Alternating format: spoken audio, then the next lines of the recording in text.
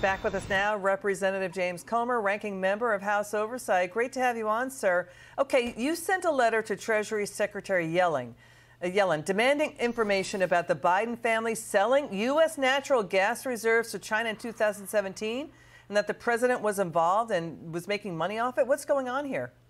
Well, remember, we requested the suspicious activity reports from Hunter Biden's accounts from Janet Yellen, and she rejected that request. She said we needed more of a reason to get those suspicious activity reports. So we found emails, and in talking to a whistleblower, we confirmed the validity, where Hunter Biden's company, Hudson West, was working with CEFG, the Chinese version of Enron, the energy company, that was trying to buy natural gas from the United States, which is one thing.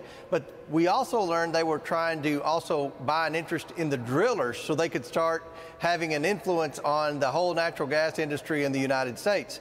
What we also learned was this company in the negotiations, Hudson West, Hunter Biden was telling the Chinese that his father was also a principal in the business. And we also uncovered another email, Liz, that showed that when they were getting office space just outside Washington, D.C., Hunter requested a key, an extra key for Jim Biden, the president's brother, and Joe Biden, the president, and confirmed that the president was going to have office space in this business that was trying to help the Chinese buy natural gas from the United States and buy an interest in the drillers. I mean, so, you know, Hunter Biden, there's an email or a text where Hunter is reportedly saying the guy who ran China's CEFC was a blanking spy chief of China. Yes. So you guys found an email basically that Hunter Biden's assistant, who was a former worker in the Chinese Communist Party, sent to Hunter with detailed U.S. maps showing where China could get U.S. natural gas reserves from, basically carving up the U.S.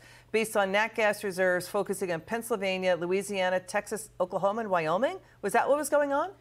That's exactly what was going on. So we understand now that Joe Biden was involved with these shady business deals. According to Hunter Biden, in the sales pitches that he was giving to the Chinese, his father was involved in this in 2017. Remember, he's outside he's no longer vice president. But Joe Biden has lied to the American people about having any knowledge of Hunter's shady business dealings. We now have proof that he was directly involved in this.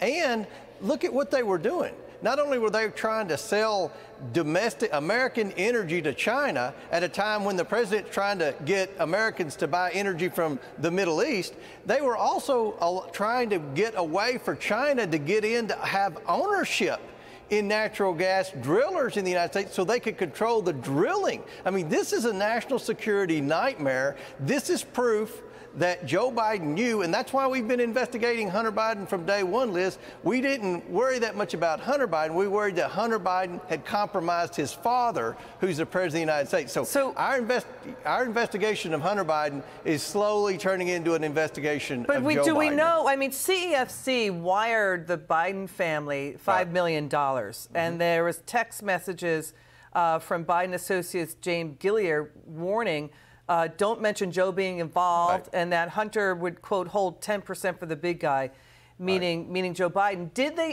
eventually sell these U.S. nat gas reserves to China? Well, the Chinese company eventually folded, and that's why I say CEFC was the Enron of China. They built up an energy company that really was built on a lot of fraudulent accounts and a lot of fraudulent figures. So we don't know yet how much they bought. We don't know yet if they actually acquired ownership in any of these drillers. That's why we're going to continue to investigate. But we do know that Hunter Biden hired a law firm in Mississippi to conduct the transactions for these, the purchase of the purchase of American natural gas from the Chinese energy company, as well as to take steps to start buying interest in American drillers. Are there emails, or is it the whistleblower saying that Joe Biden was personally involved? Both. And the emails were encrypted, and we really had to struggle to get what the emails actually said. But we have that, and the emails showed that in the communication with Hunter and the Chinese that his father was involved. He even put his father's personal cell phone number on there. Okay. And to remember, the guy he's dealing with that started the company is the main spy for the Chinese Communist Party. Yes, backed by the Chinese military intelligence. That's what reports indicate.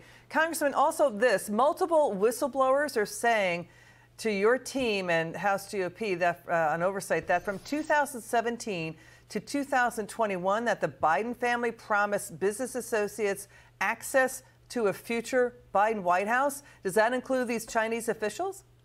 Yes, they made assurances to the Chinese officials in 2017, that's the date that we've got thus far on the emails, that Joe Biden would be a candidate for president and would be the favorite to win the Democrat primary in 2020. So this was all based on the fact that Joe Biden wasn't going away. He wasn't a private citizen. I mean, he was at that time, but he was going to return to politics at the highest level. You know, here's the question. If the Democrats are so confident in the Biden family's innocence here, then why won't Treasury allow access to you guys to the suspicious activity reports on the Biden family deal-making? I mean, there's apparently 150 of them from U.S. banks warning the Treasury Department about what's going on.